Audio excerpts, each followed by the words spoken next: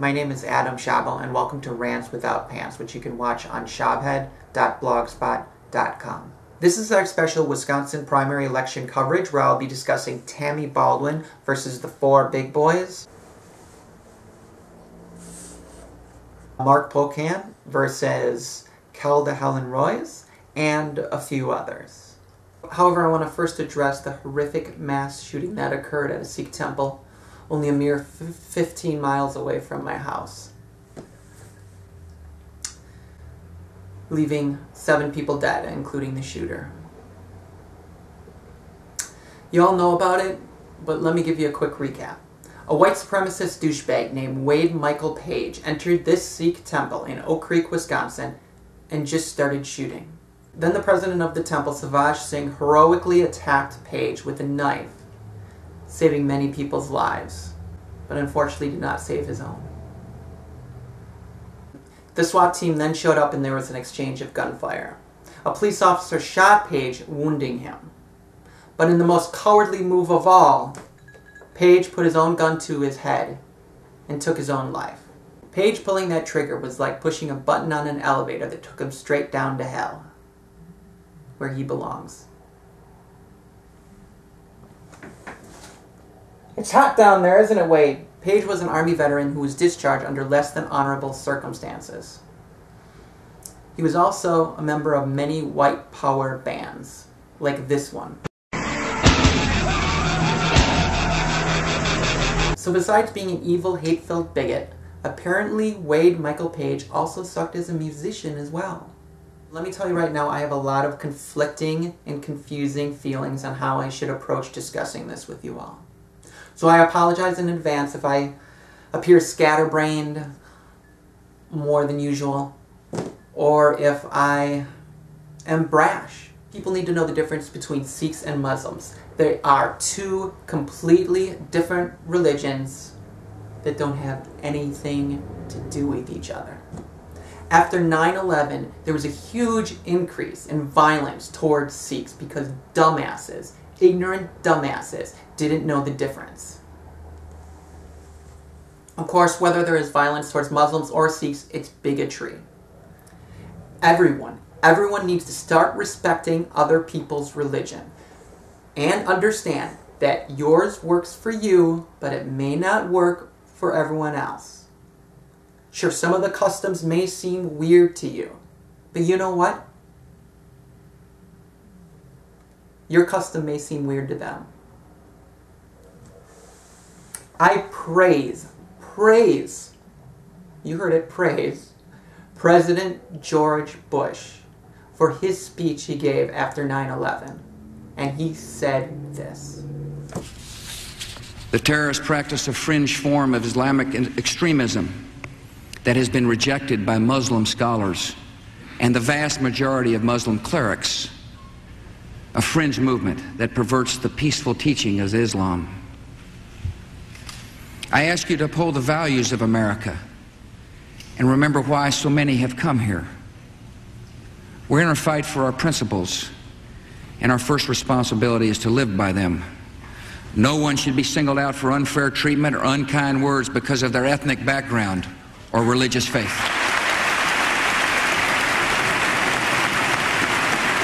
He could have went a different way with that, but he didn't, and I will always give him credit for that. But right now, there has been a 755% increase in white supremacy groups since President Obama was elected. 1 out of 6 people believe that Obama is a Muslim. Remember when this happened with John McCain? I can't trust Obama. I have read about him, and he's an Arab. He is not. No? No, ma'am. He's a decent family man, citizen that I just happen to have disagreements with on fundamental issues, and that's what this campaign is all about. He's not. Thank you. Well, I give McCain credit for setting that dingle brain straight. He also didn't answer the question correctly. He should have said Obama isn't an Arab. But if he was, there would be nothing wrong with that. and nothing to be afraid of. That's what McCain should have said. And where did that dinglebrain get the idea that Obama was an Arab? He's not black. Do you know he has not one shred of African-American blood? He's Arab.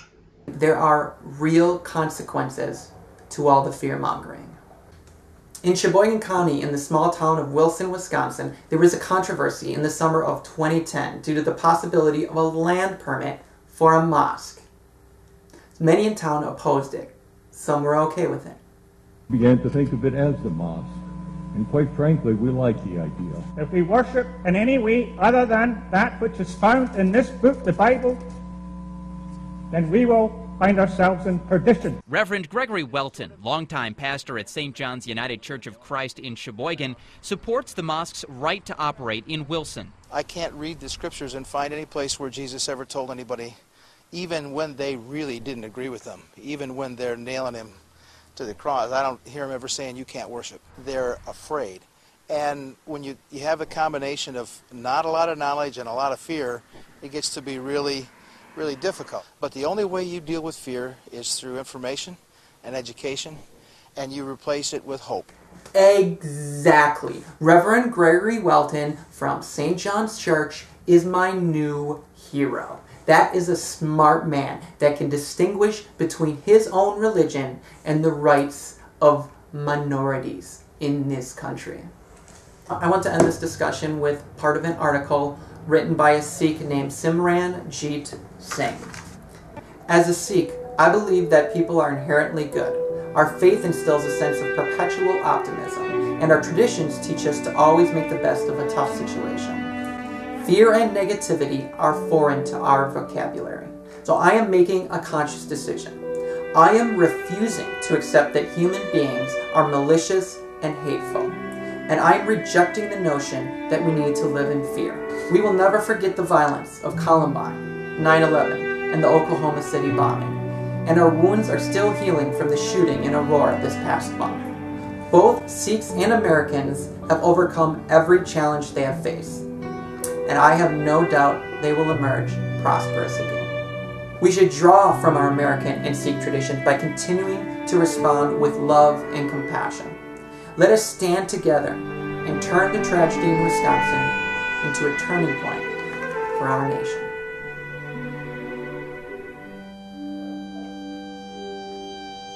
Okay, the heavy time is over. Let's pull a 180 and discuss the Wisconsin primary elections, which is this Tuesday on August 14th.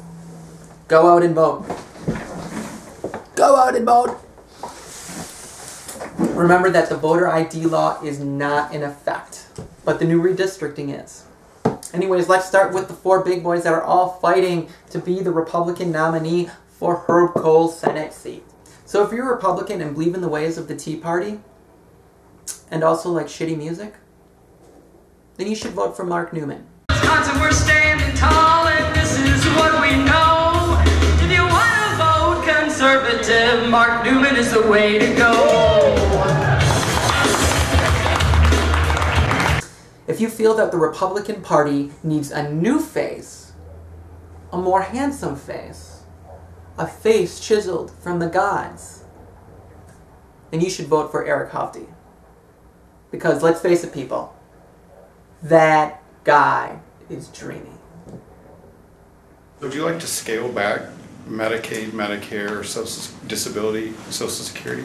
Do you think that those all those programs absolutely positively need to be reformed? Look, bring it on, guys. If you're a Republican and feel, you know what, no one is really gonna vote for Fitzgerald, so let's just move on. If you are a Republican and like to see your senator bombed at Lambeau Field, then you should vote for Tommy. There are 30 teams, but only one Packer organization, and that is the greatest football organization ever in America's history. Whereas the Packers are America's real team and will always be winners. I'm just joking around, but this is what I loved about Tommy recently. During the Milwaukee Journal Sentinel editorial board interviews, They asked him if it was true that even though he was 70 years old, he did 50 push-ups in the morning and 50 at night. This is how he answered that question.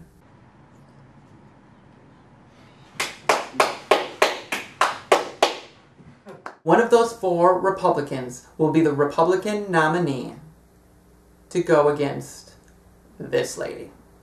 In Wisconsin, we lead the entire nation in paper industry jobs. But China, they lead the world in cheating. And it's costing us jobs in Wisconsin. So I brought Democrats and Republicans together to put sanctions on China now and punish them for making billions breaking trade rules. I love that ad. I was a bit worried that Tammy Baldwin could win. I agree with her on most issues. I think she's a very engaged politician when it comes to meeting with her constituents. But let's face it, she's a gay, liberal congresswoman from Madison, and lots of stereotypes are going to be throwing her away. However, I'm not really that worried about it anymore. She is on the offensive when it comes to talking about unfair trade deals and shipping jobs overseas. These are issues that she is consistent on with her voting record. I think Wisconsin's going to make the right choice. Then there's the race for Tammy Baldwin's old congressional seat for District 2, which Democrats Marc Pocan and Kelda Helen Royce are fighting for. Kelda Royce has decided to hire Washington insiders to make up commercials like this. What do we really know about politician Marc Pocan? We know he caved in and voted with Scott Walker. What was he thinking? It's time to say no to Marc Pocan. What do we really know about poker? Well, let me answer it.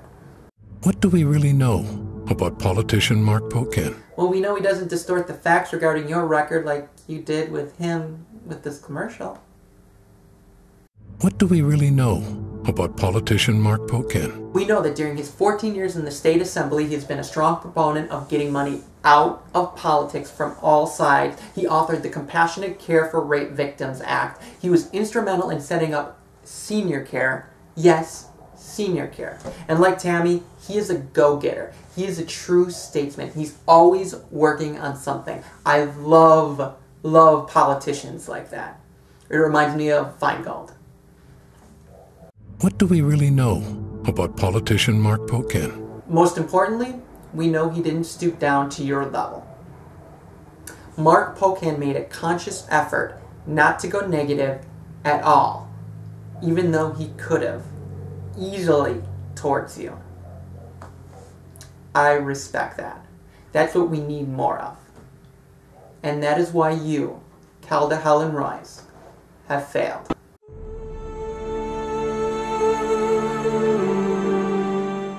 Anyways, that's all I have for you today. God bless you. God bless... Actually, one more quick thing. I got a call from the 18th District State Assembly nominee, Jarett Fields, and I talked to him for 15 minutes, and he was great. I loved his answers. I'm going to be voting for him, so if you're in the Milwaukee area, you should think about looking him up. Anyways, that's all I have for today.